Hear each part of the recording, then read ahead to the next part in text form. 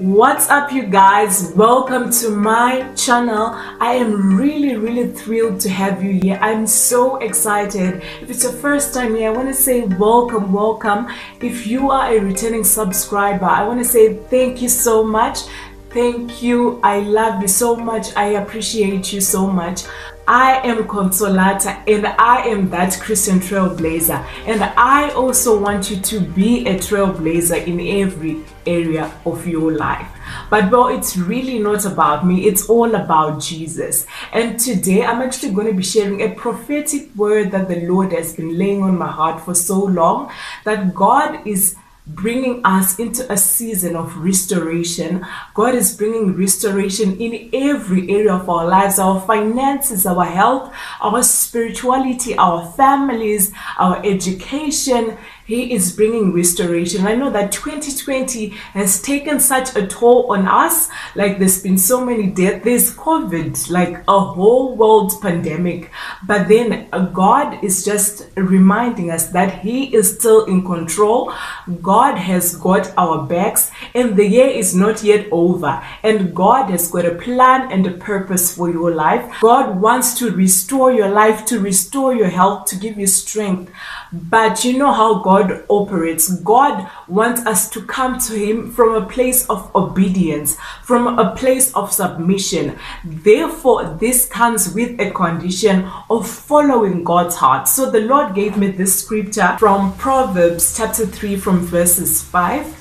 And I'm going to be reading the NIV version and the Message translation as well. So it says, "Trust in the Lord with all your heart and lean not on your own understanding."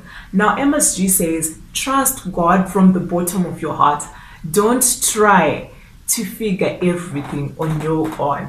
And I know that the world sometimes pushes us to make haste decisions, to do things out of our own thinking or use worldly principles. But here we are being told to go from trusting the world, trusting our own intuition, to trusting God. So trusting God is not always easy. I want you to understand that sometimes trusting God requires you to let go of what you are holding on to. Sometimes you are trusting God with some areas of your life, but you're not trusting God with totally every area of your life. Now God is saying, trust in the Lord with all your heart. With all your heart is a resemblance of all of our lives, because the heart is literally what's keeping us alive. If it wasn't pumping, then we'd be dead, right? So it's like with every area of your life, you need to trust God. Trust God with the addiction that you're going through. I was sharing my testimony on Instagram the other day that I'd been struggling with an addiction on and off, and then for 21 days I chose to totally trust in God, to say, God, I totally give all of this to you, that you would lead me, that you would guide me, that you would give me strength. And that helped me to operate from a place of gratefulness. As I actually journaled, like each day I ticked off each day that I managed to go through without falling prey into that temptation, into that addiction. I ticked off and I just said, Lord, I am so grateful. And for me, that has been a point of trusting God, even when I don't feel like it, even when my flesh says, Consolata, just do it. But I've just begun to operate from a place of totally relying on God, not on myself, not on my family, not on my boss, not on anybody, but on God, because everything that we ever want, everything that we ever need is totally found in God. Now it says that listen to God's voice in everything you do, everywhere you go. He's the one who will keep you on track. So like I was saying previously, there are times when we want to hear God's voice about our purpose, our calling, but then we don't want to hear God's voice about the relationships that we are in, whether romantic relationships, friendships, or business partnerships. Actually, you already know that God probably doesn't want you to be in a relationship with so and so, but because you just want that person in your company, because you're seeing physical benefits of what that partnership could bring, But now the word is saying, listen to God's voice. Listen, not just to hear, but to listen to what the Lord is saying. It's more than just about us. It's more than just about hearing, but to listen. Listening is now hearing and then following, or actually doing. The doing part is what distinguishes those that just hear the word of the Lord and those that listen and are obedient to the word of the Lord. Because God is speaking, and the word says, man shall not live by bread alone, but by every word that proceeds from the mouth of God. Now, if we actually rely on God's word, indeed it is in him that we live and move and have our being, then we'll be able to be sustained in the Lord.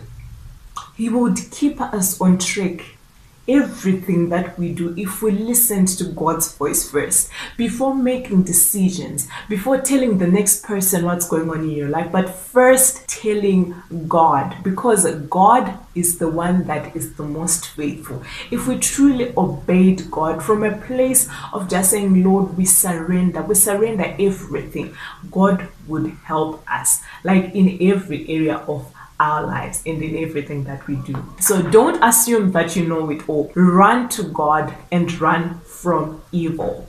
Sometimes we've acquired so much knowledge from the degrees we've earned, from the wisdom we've read that other people have actually shared with us, or what our parents have told us. But now it's like, don't assume that you know it all. We're still children. The reason why we continue to learn is that God wants to remind us that we don't know everything. He is the all-knowing God. He's the only one that knows everything, because even before the earth was created, he knew the reason why he would create you, he would create me and the next person. So now, relying on God to hear that he gives us revelation, he gives us understanding. And you know, I've been doing a U version Bible plan on the book of Proverbs, and this is like day 13, and it's just been so humbling. Just a reminder that really I do not know anything. Like, there's so much wisdom that oozes from God, and just hearing God's thoughts, hearing God's mind as he inspired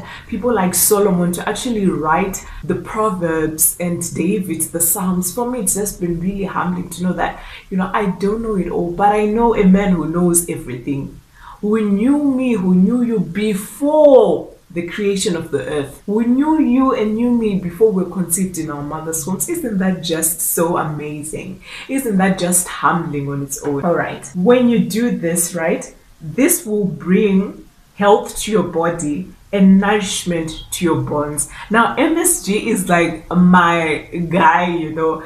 It's like your body will glow with health. Your very bones will vibrate with life. Imagine the benefits of being obedient and of relying on God, the benefits of trusting God with every area of our lives. Like, God has so much in store for us.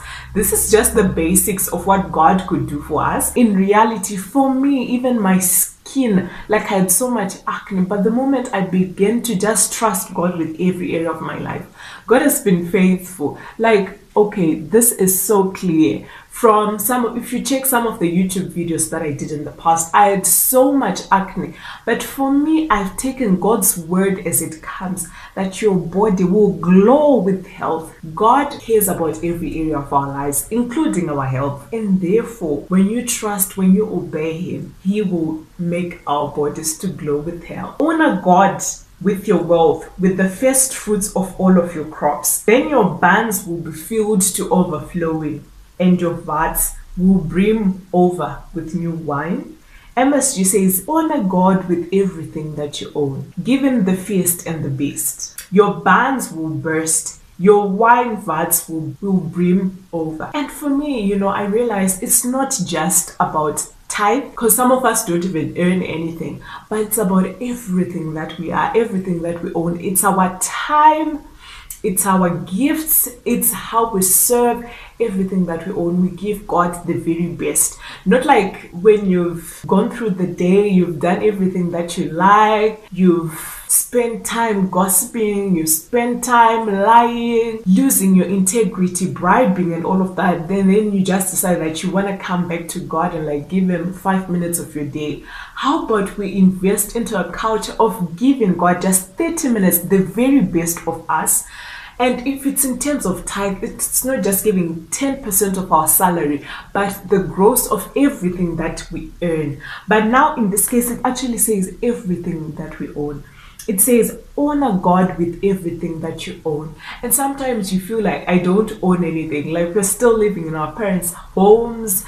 We're still relying on our parents sometimes. But I'm just like, what else do I own that is totally mine? And it's that unique gift, that talent that God has given you. And so many times people ask me, Consolata, how best can I walk in my purpose? And sometimes it's so confusing. You don't know what your purpose really could be. But I want to tell you that if you are good in web designing or flyer designing, it's as simple as literally designing a flyer for a conference, for a certain ministry, at a discount or for free. Imagine all of the women, all of the people that are gonna come and pray and be healed and get restoration. Their health is restored as they go probably to a prayer meeting that was advertised by the flyer that you created.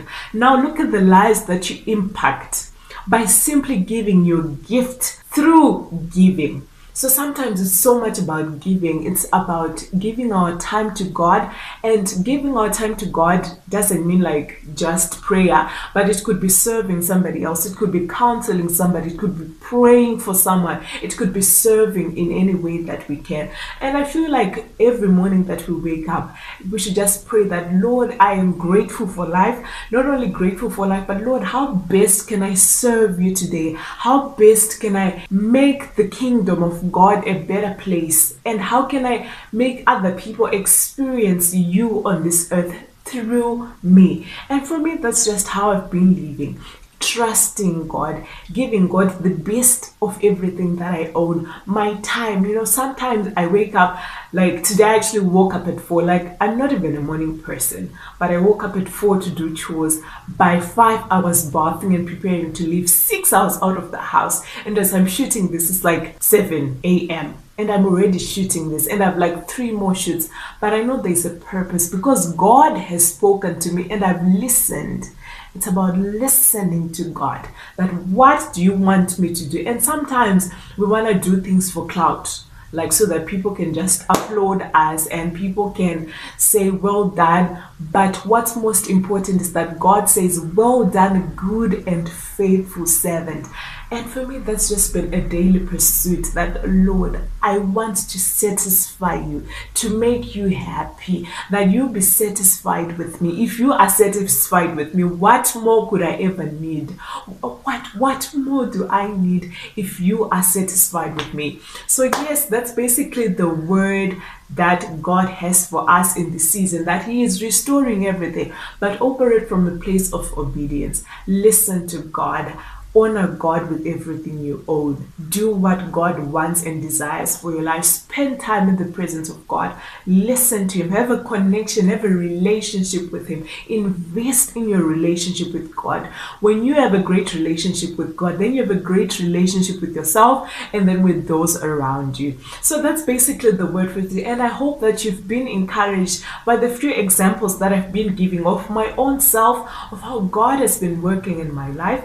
And I hope that truly God does bring restoration. And I pray for you today that God may truly restore your health, your family. I pray for broken families that they may be restored, your finances in this season, in the mighty name of Jesus. I pray, oh God, for restoration in every area. In the name of Jesus, I send the fire of the Holy Spirit to take over your life in Jesus' name, of those around you, that you may begin to influence, to walk in purpose, because you, oh Lord, have spoken a word, and if you said it, oh God, we believe it, oh God. By your stripes we are healed.